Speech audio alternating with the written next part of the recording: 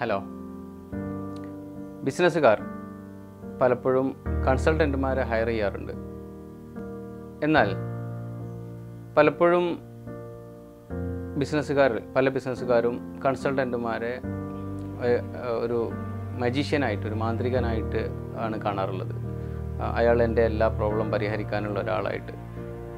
എന്നാൽ ഇതിൻ്റെ സത്യാവസ്ഥ എന്താണെന്ന് വെച്ച് കഴിഞ്ഞാൽ, ഈ മാർക്കറ്റിനകത്തുള്ള കൺസൾട്ടൻറ്റുമാരിൽ പല സ്പെഷ്യലൈസേഷനിലുള്ള ആളുകളുണ്ട്. ഇവരെ ഏറ്റവും ബുദ്ധിപൂർവ്വം ഉപയോഗിക്കുക എന്നുള്ളതാണ് ഒരു ബിസിനസ്സുകാരൻ ചെയ്യേണ്ടത്.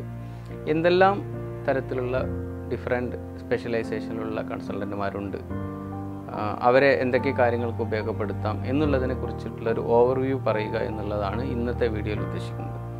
ഒന്നാമത്തേത് ഡൊമൈൻ കൺസൾട്ടൻ്റാണ്. ഏത് മേഖലയിലാണോ ബിസിനസ് ചെയ്യാൻ വേണ്ടി ഉദ്ദേശിക്കുന്നത് ആ മേഖലയിൽ എക്സ്പെർട്ടായിട്ടുള്ള ഒരാളുടെ സേവനം തേടുക എന്നുള്ളതാണ്. ഡൊമൈൻ കൺസൾട്ടൻ്റ് എന്നാൽ ഹോസ്പിറ്റൽ തുടങ്ങാൻ പോവുകയാണെങ്കിൽ ഹെൽത്ത് കെയർ ബിസിനസ്സുമായി ബന്ധപ്പെട്ടിട്ടുള്ള ആ ഡൊമൈനിൽ എക്സ്പെർട്ടീസുള്ള ആളുകളുടെ സേവനം, ആ മേഖലയിൽ പ്രവർത്തിക്കുന്ന കൺസൾട്ടൻറ്റുമാരുടെ സേവനം സ്വീകരിക്കാവുന്നതാണ്. അത് റെസ്റ്റോറൻറ്റ് ബിസിനസ്സാണ് തുടങ്ങുന്നത് എന്നുണ്ടെങ്കിൽ F&B, ഫുഡ് ആൻഡ് ബീവറേജസിനകത്ത് ഉള്ള കൺസൾട്ടൻറ്റുമാരുണ്ടാവും, അതിൻ്റെ എക്സ്പെർട്ടായിട്ടുള്ള ആളുകളുണ്ട്, അവരുടെ സേവനം സ്വീകരിക്കാവുന്നതാണ്. അതല്ല ഹോട്ടൽ, റിസോർട്ട് പോലത്തെ സംഭവങ്ങളാണ് തുടങ്ങുന്നത് എന്നുണ്ടെങ്കിൽ ഹോസ്പിറ്റാലിറ്റി എക്സ്പേർട്സ് ആയിട്ടുള്ള കൺസൾട്ടൻറ്റുമാരുണ്ട്, അവരുടെ സേവനം. ഇങ്ങനെ വ്യത്യസ്ത ഡൊമൈനിൽ എക്സ്പെർട്ടൈസ് ഉള്ള ആളുകളുടെ സേവനം ആ മേഖലയിൽ വാങ്ങിക്കാവുന്നതാണ്. ഈ ഡൊമൈൻ എക്സ്പേർട്ടുകളെ ഡൊമൈൻ ആയിട്ടുള്ള ആവശ്യങ്ങൾ, ആ പെർട്ടിക്കുലർ ബിസിനസ്സുമായി ബന്ധപ്പെട്ടുള്ള കാര്യങ്ങൾക്ക് വേണ്ടിയിട്ട് ആണ് ഉപയോഗപ്പെടുത്തേണ്ടത്. രണ്ടാമത്തെ വിഭാഗം സ്ട്രാറ്റജി കൺസൾട്ടൻറ്റുമാരാണ്.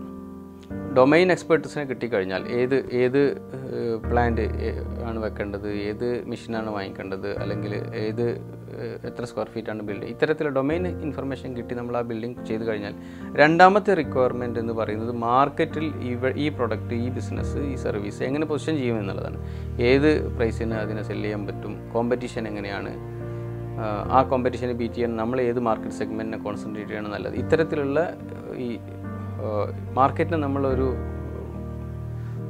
യുദ്ധഭൂമിയായിട്ട് കാണുകയാണെങ്കിൽ അവിടെ നമ്മുടെ ബിസിനസ് ഏറ്റവും നന്നായി പെർഫോം ചെയ്യാൻ വേണ്ടിയിട്ട് എങ്ങനെയാണ് ഇതിനെ അറേഞ്ച് ചെയ്യേണ്ടത്, ആ കാര്യങ്ങളാണ് സ്ട്രാറ്റജി കൺസൾട്ടൻറ്റിന് പറഞ്ഞു തരാൻ പറ്റും.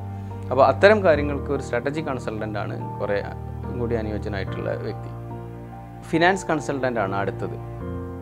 ഒരു ബിസിനസ്സിൻ്റെ റിസോഴ്സസ്, എസ്പെഷ്യലി ഫിനാൻഷ്യൽ റിസോഴ്സസിനെ ഏറ്റവും നല്ല രൂപത്തിൽ എങ്ങനെ ഡിപ്ലോയ് ചെയ്യാം എന്നുള്ളതാണ് ഒരു ഫിനാൻഷ്യൽ കൺസൾട്ടൻറ്റിന് പറയാൻ പറ്റുക. ഫിനാൻഷ്യൽ കൺസൾട്ടൻറ്റും ചാർട്ടേഡ് അക്കൗണ്ടൻറ്റുമാർ നൽകുന്ന സർവീസും തമ്മിൽ ചെറിയ വ്യത്യാസമുണ്ട്. ചാർട്ടേഡ് അക്കൗണ്ടൻറ്റുമാരിൽ ഫിനാൻസ് കൺസൾട്ടൻസി ചെയ്യാൻ വേണ്ടിയിട്ട് പ്രാപ്തരായിട്ടുള്ള ആളുകളുണ്ട്. പക്ഷേ എല്ലാ ചാർട്ടേഡ് അക്കൗണ്ടന്മാരും ഫിനാൻഷ്യൽ കൺസൾട്ടൻസി തരാൻ പ്രാപ്തരായിട്ടുള്ള ആളുകളല്ല. കാരണം CS-ൻ്റെ, ചാർട്ടേഡ് അക്കൗണ്ടന്മാരുടെ ബേസിക് ആയിട്ടുള്ള പേഴ്സ്പെക്റ്റീവിനകത്ത് അവർ ഒരു കൺസർവേറ്റീവ് ആയിട്ടുള്ള ഒരു ഓഡിറ്റ് മോഡിലുള്ള ഒരു രൂപത്തിലാണ് ചാർട്ടേഡ് അക്കൗണ്ടന്മാർ പോവുക. നമുക്ക് ബിസിനസ് പ്ലാൻ ചെയ്യുന്ന സമയത്ത് വേണ്ട ഫിനാൻഷ്യൽ പ്ലാനിങ്ങിൽ എക്സ്പെർട്ടൈസ് ഉള്ള ആളുകൾ, ആ കൺസൾട്ടൻറ്റുമാരെയാണ് നമ്മൾ ഫിനാൻഷ്യൽ പ്ലാനിങ് ചെയ്യുന്ന സമയത്ത്, resource allocation, budget preparation, financial plan ഉണ്ടാക്കുന്ന കാര്യത്തിൽ ലോങ് ടേം ബഡ്ജറ്റ് പ്രിപ്പയർ ചെയ്യുന്ന സമയത്ത് നമുക്ക് ആവശ്യമുള്ളത്. അപ്പോൾ ഫിനാൻസ് കൺസൾട്ടൻറ്റിനെ ഫിനാൻസുമായി ബന്ധപ്പെട്ട കാര്യങ്ങൾക്കാണ് നമ്മൾ ഉൾപ്പെടുത്തേണ്ടത്. അടുത്തത് പ്രോസസ് കൺസൾട്ടൻ്റാണ്. ഒരു ബിസിനസ് നടന്നുകൊണ്ടിരിക്കുന്ന സമയത്ത് അതിനകത്ത് ഒരുപാട് ഡിപ്പാർട്ട്മെൻറ്റുകൾ ഉണ്ടാവും. ഓരോ ഡിപ്പാർട്ട്മെൻറ്റിലും ഒരുപാട് എംപ്ലോയീസ് ഉണ്ടാവും. ഓരോ എംപ്ലോയീസിനും ഒന്നിൽ കൂടുതൽ ഫങ്ഷൻസ് ഉണ്ടാവും. ഈ ഓരോ ഫങ്ഷൻസും എങ്ങനെ ചെയ്യണം എന്നുള്ളത് നേരത്തെ ഡിഫൈൻ ചെയ്ത് വെക്കൽ വളരെ നിർണായകമായിട്ടുള്ള കാര്യമാണ്. അപ്പോൾ ഈ ഒരു process, standard operating procedures, process ആർക്ക് റിപ്പോർട്ട് ചെയ്യണം, എപ്പോൾ റിപ്പോർട്ട് ചെയ്യണം, അതിൻ്റെ ഫ്രീക്വൻസി എന്താണ്, ഇത്തരത്തിലുള്ള പ്രോസസ്സുകൾ ഡെവലപ്പ് ചെയ്യണമെന്നുണ്ടെങ്കിൽ നമുക്ക് ഒരു പ്രോസസ് കൺസൾട്ടൻറ്റിൻ്റെ സഹായം ആവശ്യമാണ്. അപ്പോൾ അത്തരം കാര്യങ്ങൾക്ക് നമുക്ക് പ്രോസസ് കൺസൾട്ടൻറ്റിനെ സമീപിക്കാവുന്നത്. IT കൺസൾട്ടന്റ്മാർ ചെയ്യുന്നത് ഒരു ബിസിനസ്സിനകത്തുള്ള പ്രോസസ്സ്, മേ ബി കുറച്ച് പഴയ ബിസിനസ്സുകളൊക്കെ ആണെങ്കിൽ പരമ്പരാഗതമായി കീപ്പ് ചെയ്ത് പോരുന്ന കുറേ പ്രോസസ്സുകളുണ്ടാവും. ഈ പ്രോസസ്സുകളെ കമ്പ്യൂട്ടറൈസേഷൻ ചെയ്യുക, അല്ലെങ്കിൽ ഇന്നത്തെ ടേമിൽ പറയുകയാണെങ്കിൽ ഡിജിറ്റലായിട്ട് ട്രാൻസ്ഫോം ചെയ്യുന്ന ഈ ഒരു പ്രോസസ്സ് നടക്കാൻ വേണ്ടിയിട്ട്, അതിനെ എഫിഷ്യൻ്റ് ആക്കാൻ വേണ്ടിയിട്ട് കമ്പ്യൂട്ടറൈസ് ചെയ്യുന്ന, ഡിജിറ്റൽ ട്രാൻസ്ഫോർമേഷൻ ചെയ്യുന്ന പ്രോസസ്സിനകത്ത് സഹായിക്കാനാണ് ഒരു IT കൺസൾട്ടൻറ്റിനെ കൊണ്ട് സാധിക്കുക. അപ്പോൾ അത്തരം കാര്യങ്ങൾക്ക് നമുക്കൊരു IT കൺസൾട്ടൻറ്റിൻ്റെ സഹായം സ്വീകരിക്കാവുന്നതാണ്. അടുത്തത് ലീഗൽ കൺസൾട്ടൻ്റാണ്. ലീഗൽ കൺസൾട്ടൻറ്റിനെ കുറിച്ച്, ലീഗൽ കൺസൾട്ടൻ്റ് അല്ല, ലീഗൽ കൺസൾട്ടൻസ് ഒരുപാട് വിഭാഗങ്ങളുണ്ട് അതിനകത്ത്. ഒന്നാമതായിട്ട് കമ്പനി സെക്രട്ടറിമാരുണ്ട്.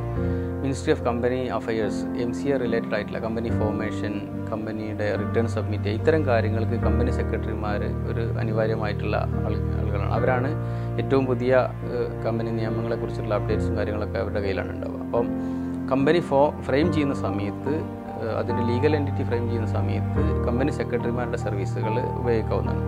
അതുപോലെ ചാർട്ടേഡ് അക്കൗണ്ടന്റുമാർ ഈ ലീഗൽ കംപ്ലയിൻസുമായി ബന്ധപ്പെട്ടിട്ടുള്ള കാര്യങ്ങൾ, നമ്മുടെ കമ്പനിയുടെ റിപ്പോർട്ട്സ്, ഫിനാൻഷ്യൽ റെക്കോർഡ്സൊക്കെ കീപ്പ് ചെയ്യുന്ന പ്രോപ്പറായിട്ടാണോ, ഗവൺമെൻറ് നിഷ്കർഷിക്കുന്ന ലെവൽ അതിനകത്ത് ഇൻഫർമേഷൻസിനൊക്കെ അനുസരിച്ചിട്ട് തന്നെ കാര്യങ്ങൾ കൊണ്ടുപോകുന്നു എന്നുള്ള കാര്യങ്ങൾ ഓഡിറ്റ് ചെയ്യേണ്ടതും അതിനകത്ത് ഓഡിറ്റ് ചെയ്ത് സർട്ടിഫൈ ചെയ്യേണ്ടതും ചാർട്ടേഡ് അക്കൗണ്ടന്റുമാരാണ്.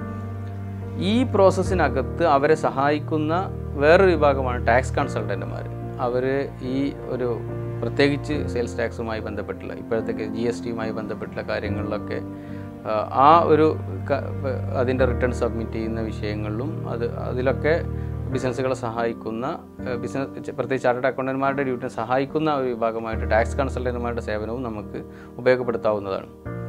പിന്നെ ഒരു വിഭാഗമുള്ളത് IPR അറ്റോർണീസാണ്. ഇൻ്റലക്ച്വൽ പ്രോപ്പർട്ടിയുമായി ബന്ധപ്പെട്ടിട്ടുള്ള കാര്യങ്ങൾ, അതായത് ട്രേഡ് മാർക്ക്, കോപ്പി റൈറ്റ്സ്, അതേപോലെ പാറ്റൻറ്റുകൾ. ഇത് നമ്മുടെ റിസർച്ചിൻ്റെ ഭാഗമായിട്ട് കിട്ടുന്നത്, അല്ലെങ്കിൽ നമ്മുടെ ലോഗോസ്, നമ്മുടെ മാർക്കറ്റിങ്ങുമായി ബന്ധപ്പെട്ടുള്ള കാര്യങ്ങളൊക്കെ അതിൻ്റെ ഇൻ്റലക്ച്വൽ പ്രോപ്പർട്ടി സംരക്ഷിക്കണമെന്നുണ്ടെങ്കിൽ IPRൽ സ്പെഷ്യലൈസ് ചെയ്തിട്ടുള്ള അഡ്വക്കേറ്റുമാരുടെ സേവനം വാങ്ങാവുന്നതാണ്. അതേപോലെ ലോയേഴ്സ് അഗ്രിമെൻറ്റ്സ് പ്രിപ്പയർ ചെയ്യുന്ന സമയത്ത് MOU memorandum of understanding prepare ചെയ്യുന്ന സമയത്ത് അത്തരത്തിലുള്ള വിവിധ കംപ്ലയിൻസ് കാര്യങ്ങൾക്കെല്ലാം ലോയേഴ്സിൻ്റെ എന്തെങ്കിലും കേസുമായി ബന്ധപ്പെട്ടുള്ള ആരെങ്കിലും ആർബിട്രേഷനിൽ പോകണമെങ്കിൽ, കേസുമായി ബന്ധപ്പെട്ടുള്ള കാര്യങ്ങൾക്ക് പോകണമെങ്കിൽ ലോയേഴ്സിൻ്റെ സർവീസ്, ഇത്തരം ഡിഫറെൻറ്റ് ലെവലിൽ ലീഗൽ ആയിട്ടുള്ള കൺസൾട്ടന്റുമാരുടെ സർവീസ് നമുക്ക് ആവശ്യമുണ്ടാകും. ഏത് ബിസിനസ്സിനെയും നടത്തിക്കൊണ്ടുപോകുന്നത് ആ ബിസിനസ്സിലെ ജോലിക്കാരാണ്. ഈ ജോലിക്കാരുടെ നിയമനം, അവരുടെ റിട്ടൻഷൻ, അവരുടെ ടെർമിനേഷൻ വരെയുള്ള ഈ പ്രോസസ്സിനെ കൈകാര്യം ചെയ്യുന്ന സമയത്ത് ആവശ്യമെങ്കിൽ ഒരു ബിസിനസ്സിൻ്റെ മാനേജ്മെൻറ്റിന് HR കൺസൾട്ടൻറ്റിൻ്റെ സഹായം സ്വീകരിക്കാവുന്നതാണ്. റിക്രൂട്ട്മെൻറ്റിന് അവരുടെ ട്രെയിനിങ് ചെയ്ത് അവർ ഇമ്പ്രൂവ് ചെയ്യുന്ന വിഷയങ്ങളിൽ, ടെർമിനേഷൻ വരെയുള്ള കാര്യങ്ങളിൽ HR കൺസൾട്ടൻറ്റിന് സഹായിക്കാൻ പറ്റും. അപ്പോൾ ഈ മേഖലയിലാണ് HR കൺസൾട്ടൻറ്റ് സഹായിക്കേണ്ടത്. ബ്രാൻഡ് കൺസൾട്ടൻ്റാണ് അടുത്തത്. ഒരു പ്രൊഡക്റ്റ് അതിനെ ബ്രാൻഡ് ചെയ്യുന്നതുമായി ബന്ധപ്പെട്ടുള്ള എൻ്റെ ബ്രാൻഡിങ് അകത്ത് എക്സ്പെർട്ടൈസ് ഉള്ള ഒരാളാണ് ഒരു ബ്രാൻഡ് കൺസൾട്ടൻ്റായിട്ട് വരേണ്ടത്. അപ്പോൾ പ്രൊഡക്റ്റിൻ്റെ സർവീസിൻ്റെ ബ്രാൻഡ് ക്രിയേഷൻ, അതിൻ്റെ മെയിൻ്റനൻസ്, അതിൻ്റെ അപ്ഗ്രഡേഷൻ, ഇത്തരം കാര്യങ്ങളിൽ ബ്രാൻഡ് കൺസൾട്ടൻ്റെ സഹായം സ്വീകരിക്കാവുന്നതാണ്. ഇങ്ങനെ ബിസിനസ്സിൻ്റെ വിവിധ മേഖലകളിൽ വിവിധ കൺസൾട്ടൻറ്റുമാരാണ് സഹായിക്കേണ്ടത്. അതാത് കൺസൾട്ടൻറ്റുമാരുടെ സർവീസ് ആവശ്യമുള്ള സ്ഥലങ്ങളിൽ മാത്രം ഉപയോഗപ്പെടുത്തുക, അങ്ങനെ ഉപയോഗപ്പെടുത്തി ബിസിനസ്സിനെ സക്സസ്ഫുള്ളായിട്ട് കൊണ്ടുപോവുക എന്നല്ലാതെ ഒരു ബിസിനസ്സിൽ ഒരു കൺസൾട്ടൻറ്റിനെ അപ്പോയിൻറ്റ് ചെയ്യുന്ന സമയത്ത് ആ കൺസൾട്ടൻറ്റിന് എല്ലാ കാര്യങ്ങളും ചെയ്യാൻ പറ്റുമെന്ന് വിശ്വസിക്കുന്നതിന് പകരം ഡിഫറെൻറ്റ് എക്സ്പെർട്ടൈസുള്ള ആളുകളെ ഡിഫറെൻറ്റ് കാര്യങ്ങൾക്ക് വേണ്ടിയിട്ട് ഉപയോഗപ്പെടുത്തുക, അതിനെ ഏറ്റവും ഒരു വൈദഗ്ധ്യത്തോടുകൂടി ഉപയോഗിക്കാൻ പറ്റുന്ന ഒരു ബിസിനസ്സുകാരനാണ് ഏറ്റവും സക്സസ്ഫുൾ ആയിട്ടുള്ള ബിസിനസ്സുകാരനായിട്ട് മാറാൻ കഴിയുക. അങ്ങനെ കഴിയട്ടെ എന്ന് ആശംസിക്കുന്നു.